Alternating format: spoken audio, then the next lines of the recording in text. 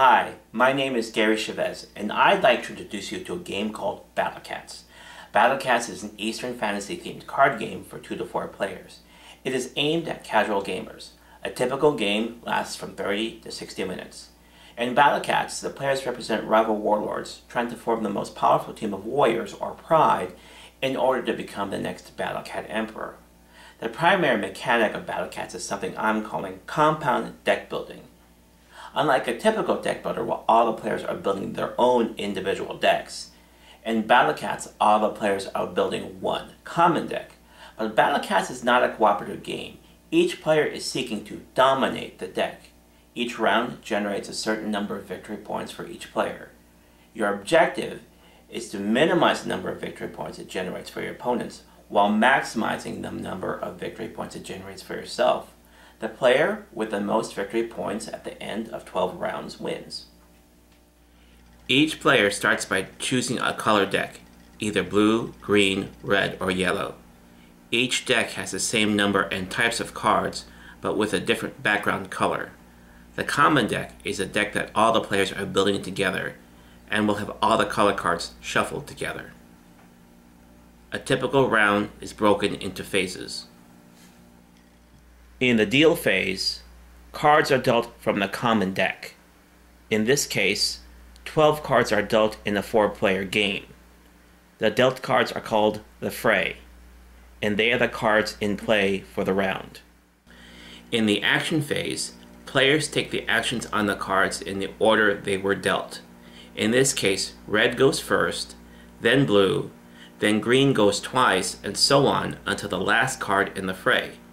Now each card has a victory point and recruit credit value. Victory points are what help you win. Recruit points allow you to buy more cards from your color deck and put them in the common deck.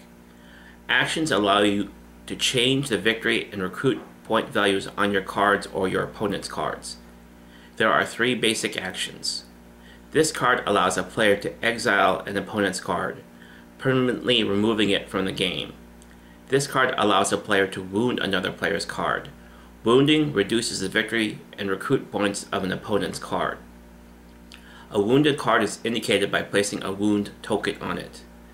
This card allows a player to protect any of his cards.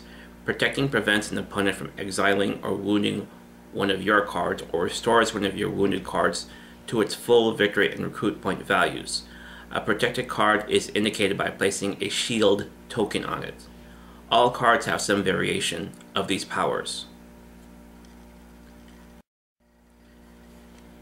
In the victory point phase, players add together the victory points of their cards in the fray. In this example, the blue player would add their victory points together, keeping in mind that this wounded card gives the reduced victory points, not the full points. The other players add their victory points as well. The last phase is the recruit phase. Players add together the recruit points of their cards in the fray. The blue player would add their points together, and again, noting the wounded card gives reduced credits. They can then buy cards from their color deck to put into the common deck, so it may be drawn in a later round. Players continue to repeat the phases each round. After 12 rounds, the player with the most victory points wins the game.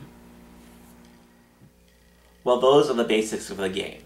Battlecats is a fresh and engaging variation on the deck building mechanic that is accessible to novices, but still offers new challenges to veterans of deck building games.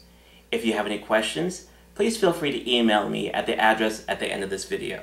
Thank you very much for your time.